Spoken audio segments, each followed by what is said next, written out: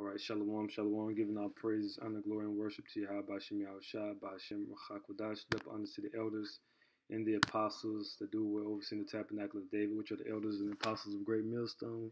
Greetings and salutations to you, Akim, upholding testimony of our Lord and Savior Yahushua in both truth and in sincerity. All right, this is a servant out of Great Millstone, Atlanta Church. Lord willing, with a lesson of exhortation, edification, and regarding mercy and being merciful to others that we can receive mercy. So this is John chapter 8. I'm going to briefly paraphrase the verses prior. This is when the Pharisees bring forth an adulterous woman that was caught in the act of adultery to Yahushua to tempt him to make that they may have a reason to accuse him. All right, jumping into verse 7. So when they continue asking him, he lifted up himself and said unto them, he that is without sin among you, let him first cast a stone at her. Right, so, when you consider, those of us, you see people around you and, maybe, your woman or you're not saying if your woman commits adultery, obviously leave her. That's not what I'm saying. But I'm making a point of, exercising mercy for those who make certain mistakes, for those who maybe don't have conduct that is up to par in a certain scenario situation, just as Yahweh Bashim Yahushua has had mercy upon us. I'm not advocating dealing with a woman after she commits adultery. I'm letting that be made clear. But the point is, have mercy unto those that you ultimately can receive mercy from Yahushua. All right, I'm going to continue to read. It says, verse 8, and again he stooped down and wrote on the ground. And they which heard it, being convicted by their own conscience, went out one by one, beginning at the eldest even unto the last. And Yahushua was left alone, and the woman standing in the midst. When Yahushua had lifted up himself and saw none but the woman, he said unto her, Woman, where are those thine accusers? Hath no man condemned thee? She said, No man, Lord. And Yahushua said unto her, Neither do I condemn thee. Go and sin no more.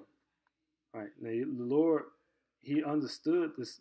He understood the circumstances at hand, but he chose to show mercy.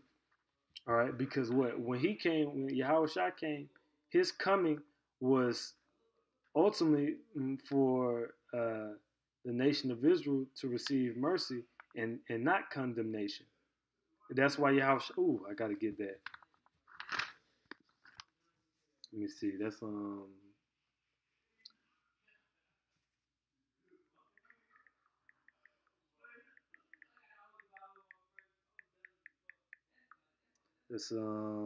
oh yeah, let's get that in the book of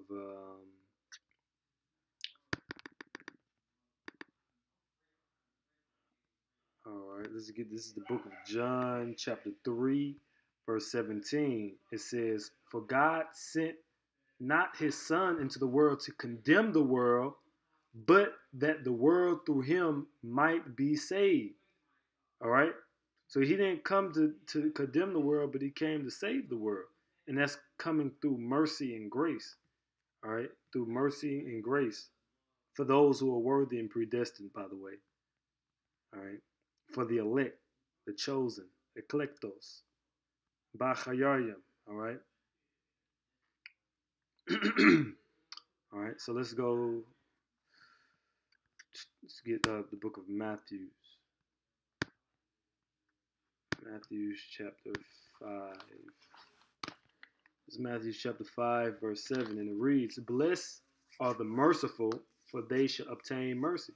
Right, so if you show mercy to others, instead of, because sometimes we can get in the self-righteous spirit, which is ultimately Satan, because Satan wants us to, essentially not, bring forth righteous judgment and judgment of mercy, right? And the Satan wants us to condemn ourselves, because by you having an over-righteous spirit at times in certain situations of judgment, you can condemn yourself, or you can fall into hypocrisy yourself.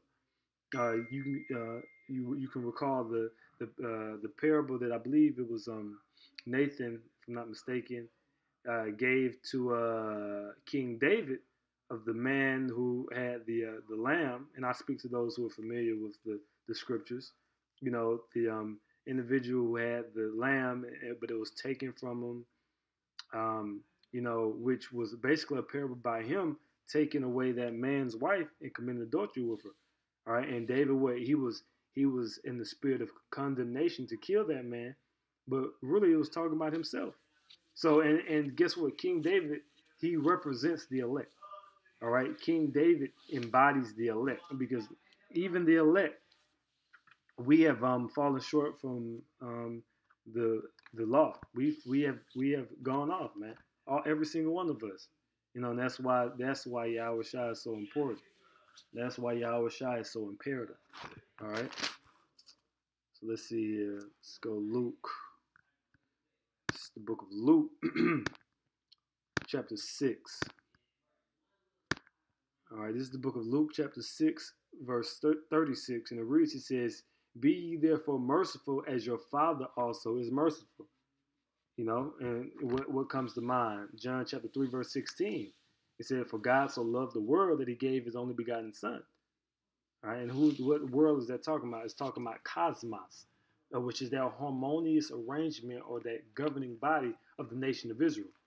And it says that he gave his only begotten son, which was Yahweh Shai, that whomsoever believeth on him should not perish but have everlasting life.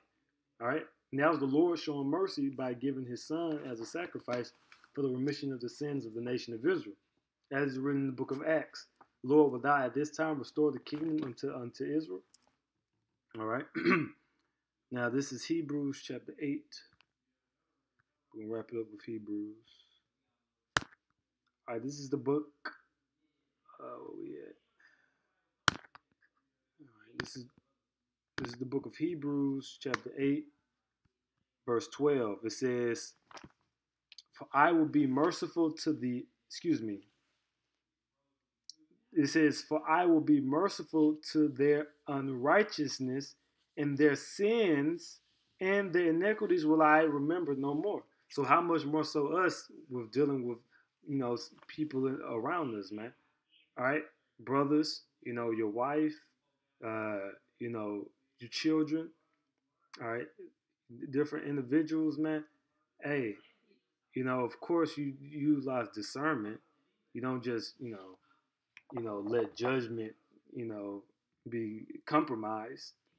But you have to remember, and through spiritual discernment, exercise the basically the law of Yahweh Shem Yahushua, which resides mercy. All right, which resides mercy. All right, so consider your ways. Self-examination is important. And, when we realize how many times we've fallen short and how disappointed in which we are of ourselves, we also have to consider that, the Lord has showed mercy to us and he's bestowed this truth, this ministry, the opportunity to continue to fight and labor for his name and his will and to receive salvation. That same mentality in which the Lord bestowed or enacted in his relationship with us, we have to enact in our daily regiment, in our daily interaction with those in whom we are around. So, Lord willing, this lesson was edifying. I'm going to give all praises, honor, glory, and worship to Yahweh, by Hashem Yahushua, by Hashem Hakodash, of course, double honors to the elders and the apostles of Great Millstone, and salutations to you, Akim. Continue to labor, keep the faith, Abba Ba, Kwam Ba Shalom.